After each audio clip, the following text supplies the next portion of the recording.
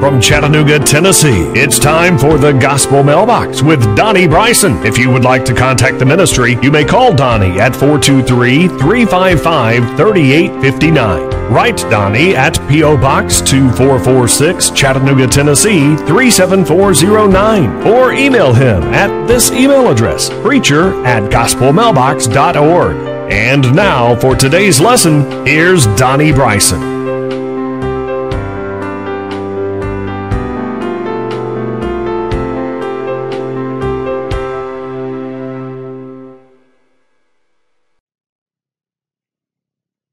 And a good afternoon to you, and want to welcome you to another edition of our virtual Sunday school class. I'm, of course, Donnie Bryson, and today's Sunday school class, we've moved out of the Old Testament and we've moved into the New Testament, and today's lesson is on faith. Now, this is a story of the healing of the boy with the evil spirit. And this event takes place uh, right after the Mount of Transfiguration. It takes place after Peter had made the great proclamation of "Thou art the Christ." It is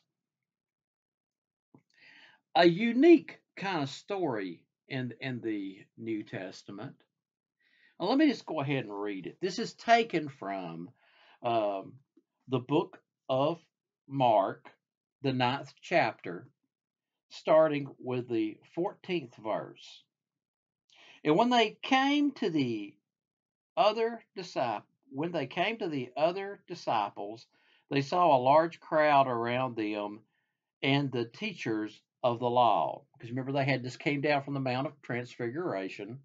And when they came to the disciples who were not there, there were three of them in the Mount of Transfiguration with Jesus. And when they came to the other 9 disciples, there was a crowd gathered around. But anyhow, continuing on, and the teachers of the law arguing with them. As soon as all the people saw Jesus, they were overwhelmed with wonder and ran to greet him. "What are you arguing with them about?" he said. A man in the crowd answered, "Teacher, I brought you my son who is possessed by a spirit that has robbed him of his speech. Whenever it seizes him, it throws him into the ground. He foams at the mouth, gnashes his teeth, and becomes rigid. And I asked your disciples to drive out the spirit, and they could not." "O unbelieving generation," Jesus replied, "how long will I stay with you? How long will I put up with you? Bring the boy to me." So they brought him. When the spirit saw Jesus, it immediately threw the boy into a convulsion. He fell to the ground and rolled around, foaming at the mouth. And Jesus asked the boy's father, "How long has he been like this?" "From childhood," he answered. "It has often thrown him into the fire or water to kill him. But if you can do anything, take pity on us and help us." Now, notice how that is worded. If you can do anything, take pity on us and help us. "If you can," said Jesus, "everything is possible to him who believes." Immediately the boy's father exclaimed, "I do believe. Help me overcome my unbelief." And Jesus saw that a crowd was running to the scene. He rebuked the evil spirit. "You deaf and mute spirit," he said, "I command you, come out of him and never enter him again. The spirit shrieked, convulsed him violently, and came out. The boy looked so much like a corpse that many said, "He's dead." But Jesus took him by the hand and lifted him to his feet, and he stood up. After Jesus had gone indoors, his disciples asked him privately, why couldn't we drive it out? He replied, "This kind can come out only by prayer." And I want to really make sure I underscore a couple of things, and this may be a shorter lesson than normal, um, but I do want to make sure that I underscore a couple of very important aspects to this about this story, for us to all consider. Now, the first thing that I want to make sure that I say, and I say it very plainly to everyone, and that is there are two things you have to balance in the ministry at your church, in your evangelistic ministry, your ministry in your family, whatever. There are two things you have to balance.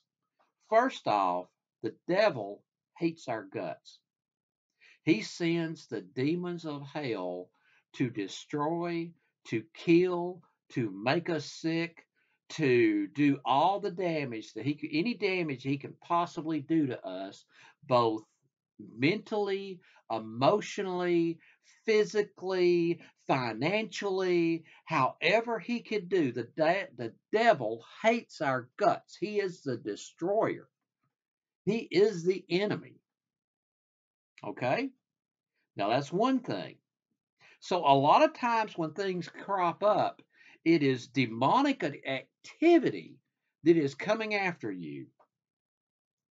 They are physical elements. You can be attacked by physical, emotional elements in your life that is a demonic attack. And that is a real thing. You either got to take what that book says and believe it, or you can reject it.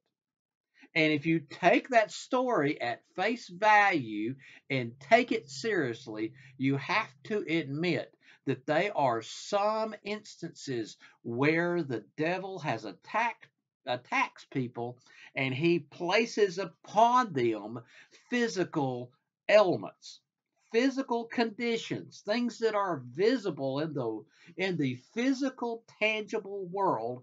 The devil does do that. He does do that. We see in this story this young man, he was having seizures that looked a lot like epilepsy. He could not speak.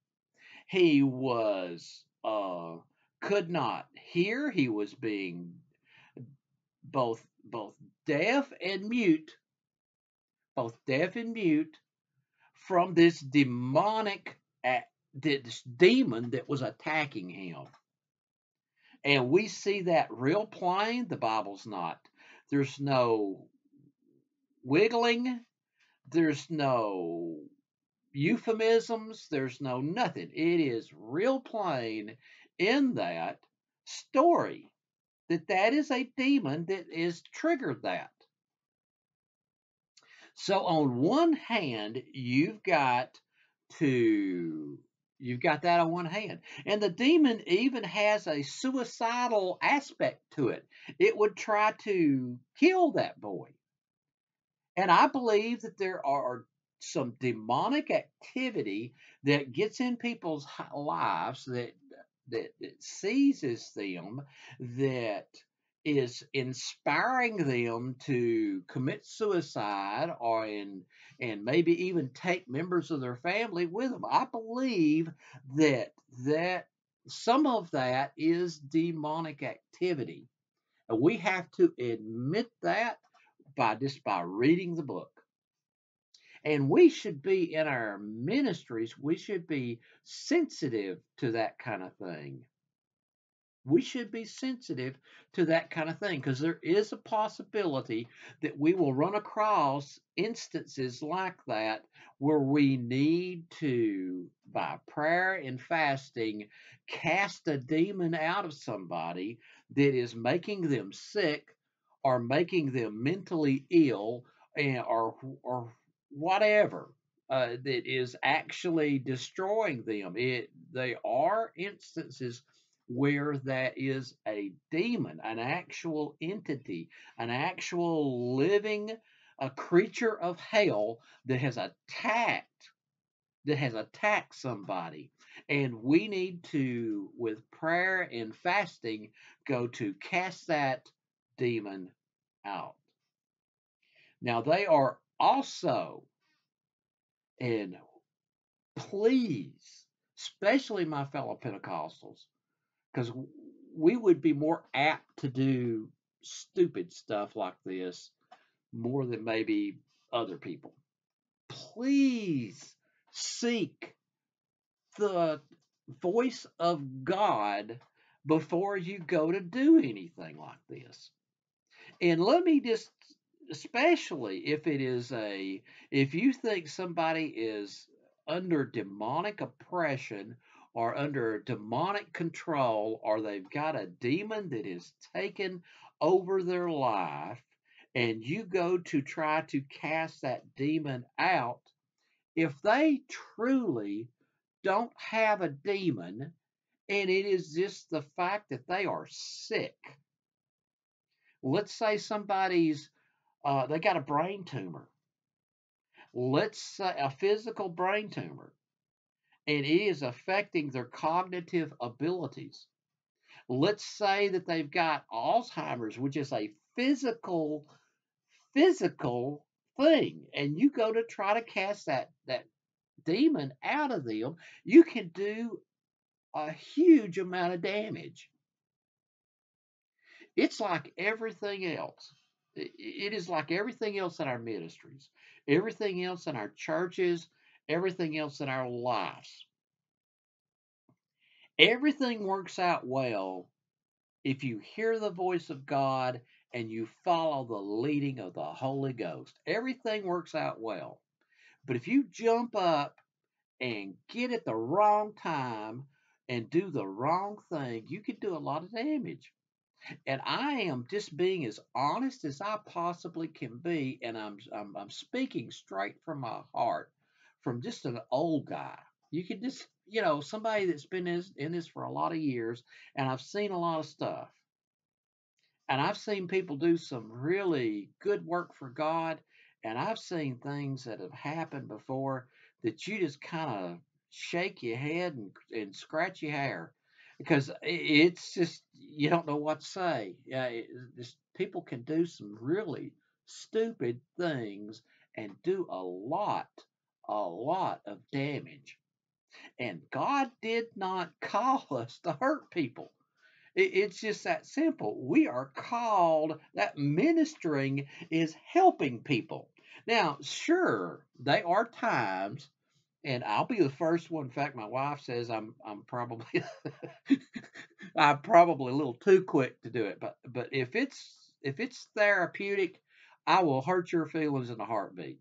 If I feel like I've got the leading of God and God wants me to say something to somebody, I don't beat around the bush. I mean, I just look you straight in the eye. I tell you what I think God wants me to tell you, and if it hurts your feelings, tough. It's it's just the way it is. I'm kind of an Elijah kind of preacher. I just, there's no, you can't beat around the bush about some things. I mean, if somebody needs something said to them, you just say it and you just go on, you know, because I'll tell you, God holds us all. That doesn't, just because you got ministerial credentials don't mean God, doesn't mean that you're being watched closer. Okay, it's for all of us. All of us. I don't care if your parents, you're an uncle, you're an aunt, you're Sunday school teacher, you're the guy sitting in the pew next to somebody. God calls all of us to help each other. And sometimes helping is uncomfortable. And that's just the way it is. But it's to be helpful to each other.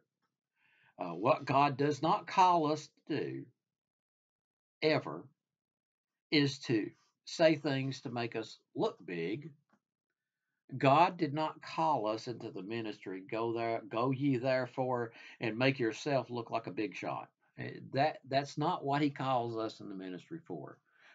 He calls us in our work and our ministry to win the lost and comfort and strengthen and encourage the Christian church. That's what we're called to do.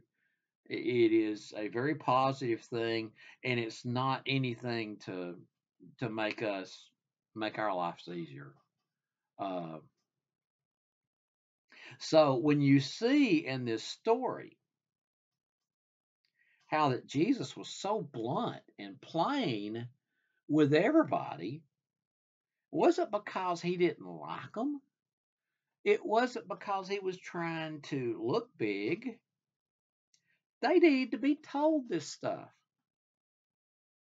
They needed to be told this stuff. They had just been up on the Mount of Transfiguration. He took his inner circle with him. It was Peter, James, and John. And he took them on special trips sometimes. And this is one of them where he took them up to the Mount of Transfiguration. They saw that miraculous event. And he left the other 9 down there. The other 9 had this kid. This guy brought his kid to him that was sick. This guy had suffered, and a lot of us have went through that with our children. You know, seems like you've done everything you know to do. You've taken them to doctors. You've done everything you know to do, and it seems like nothing seems to do any good. It may be a physical ailment. It could be a lot of different things. And people go through a lot of stuff. A lot of times they'll go through stuff and you'll never know it because they don't go around talking about it all the time. But you can, a person sitting next to you in the pew, they could be just like this guy. That it could have been that they have been going through something for years with a child, or maybe several of their children. And they could have been going through trauma and trial and travail, and they have went around and done about everything. And they one day may share with you that they are going through that with their child.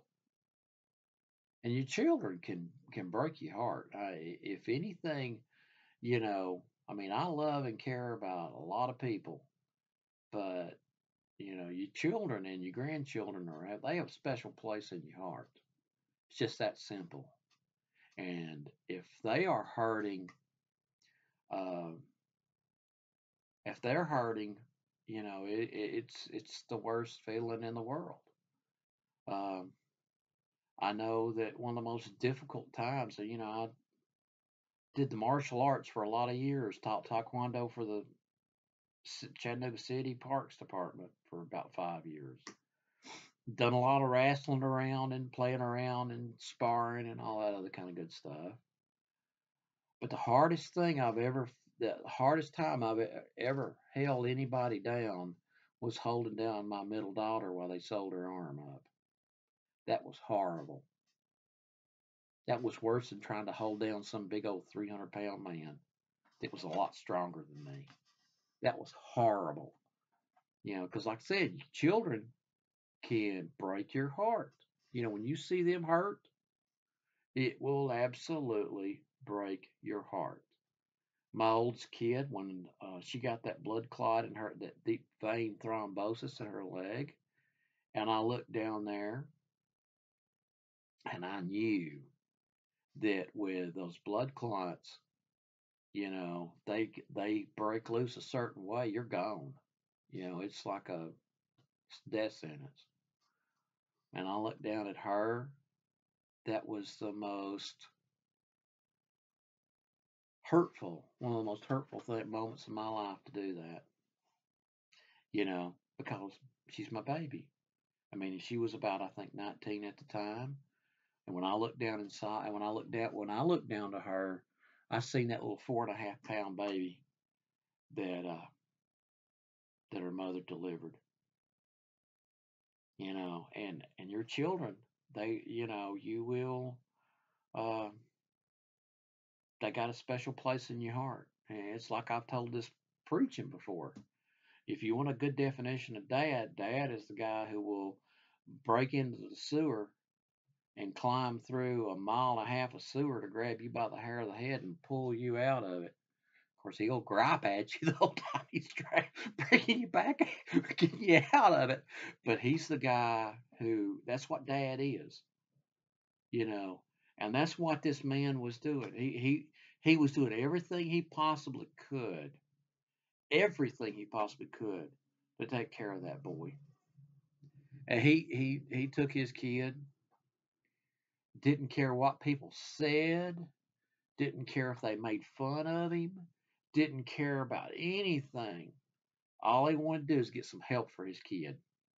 And he comes up to these rabbi's disciples. There's 9 of them there, and he presents his child to them. Could you please help me? Please help me. Please. Could somebody please help get my son and help him? So there they were. They tried. They tried. They tried to cast that demon out. Didn't work. The man's disgusted. He is disappointed. He is terrified. He's tried this one other thing that has failed. One other thing that's failed. And here comes these 4 men off that mountain. There's James, John, Peter, and Jesus. Last ditch attempt. If there's any way, if you can do anything that you could do to help my son, would you please do it?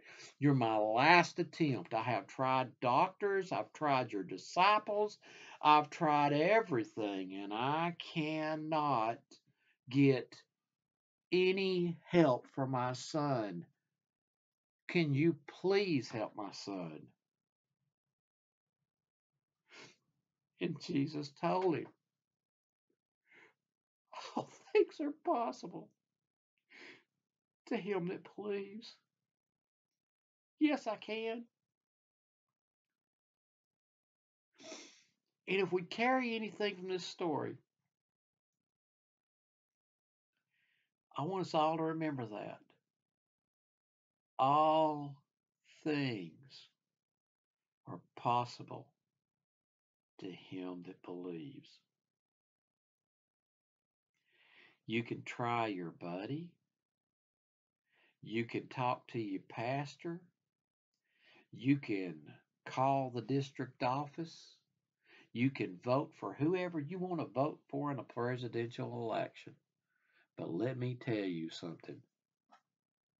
When you put your faith and trust in the Lord Jesus Christ and you take your problems to that one that walked down from that Mount of Transfiguration with his 3 disciples, and you put your trust and your confidence in him and put it in him alone.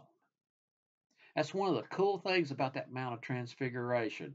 When it was all over with, his 3 disciples, when the smoke cleared and the light cleared, they saw Jesus only on that Mount of Transfiguration.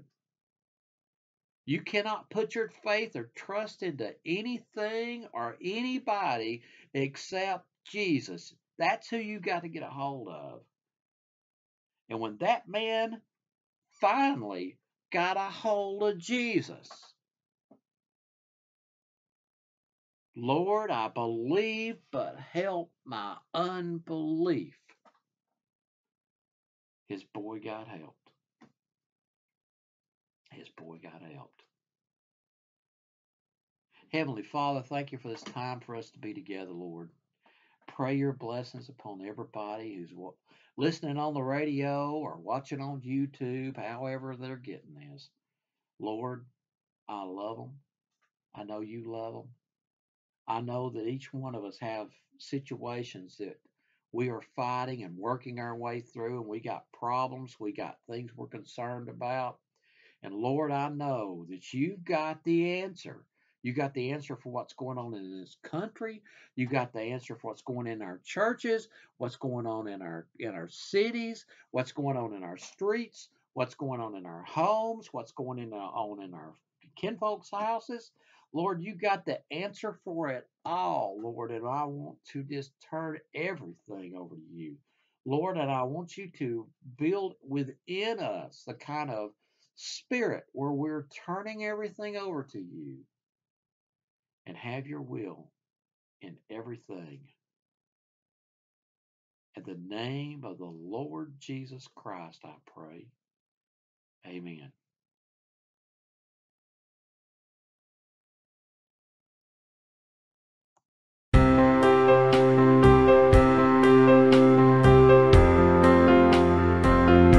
You have been listening to The Gospel Mailbox with Donnie Bryson. If you would like to contact the ministry, you may call Donnie at 423-355-3859. Write Donnie at P.O. Box 2446, Chattanooga, Tennessee 37409. Or email him at this email address, preacher@thegospelmailbox.org.